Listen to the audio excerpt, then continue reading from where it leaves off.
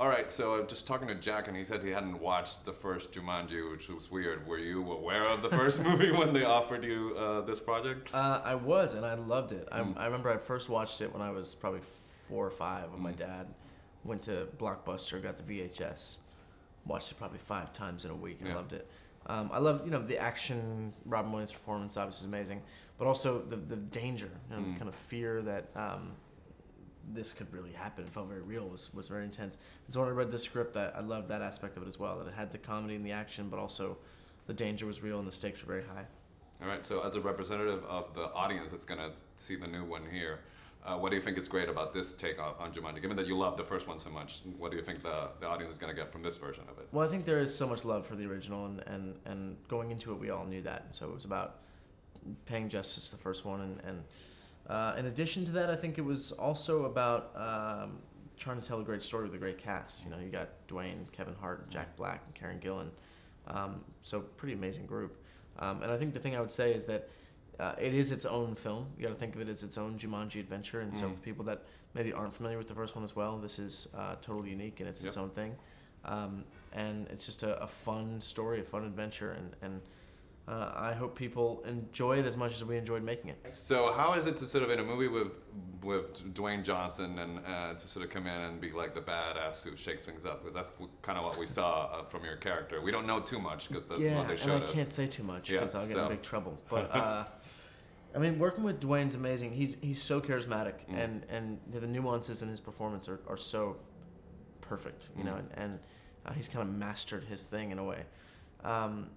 That I think you have to really come with your A game, because he obviously comes with his. And, but he's also very encouraging. He's a producer on the project, and nice. He's the lead in the movie, so he wants everyone to win and do their best. And I think it was just a great process working with him and the whole cast. Did it feel? I know you've been acting for a while, and you've done The Goat is an indie movie, and you've done. But does this feel like your first big movie because of the scale of it and shooting on location and all that sort of stuff? Yeah, I think it is. My first real big film as far as the scale and the budget and the cast and everything. The closest thing I can compare it to is probably Scream Queens. It was Ryan Murphy project, big project, but different. And this is. Was an amazing journey to be on, and be shooting in Hawaii for 3 months was fun, and so I think just found a way to continue to grow and find great projects, and kind of get immersed in that.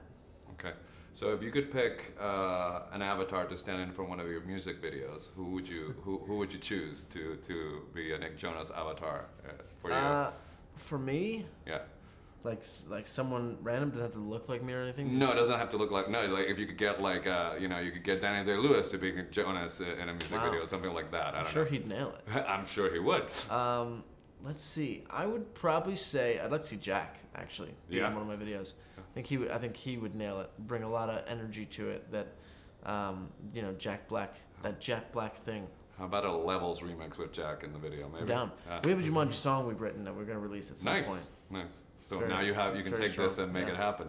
Yeah. What do you get from acting that you don't necessarily get from your creative outlet as a musician? Music comes first. I think in the sense that it's just been there since I can remember. And I think the thing that I get out of acting is that I'm growing a lot each time I do a different project, and I'm still trying to learn as much as possible. It's still new in that way. It makes me nervous. It makes me uncomfortable. I think that is a good thing. And I'm kind of at the point in my music career where I'm good. I kind of handle myself in pretty much any situation. So to be able to mix it up with something where I have to really be, on my A game and it keeps me on my toes is fun. What made you uncomfortable about this one, or where did you feel challenged in particular about this particular movie? I think it's the balance of the comedy and the action, and getting those nuances right in the performance, and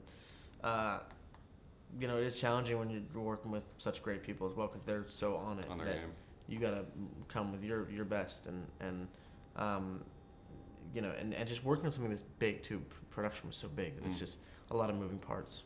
All right, so you did a show in Puerto Rico not so long ago. What do you remember about when you were not on stage? What did you get to do that was cool on the island? Well, I love Puerto Rico. I always have a good time, yeah. Went to Old San Juan. Yeah. Had a few tequilas.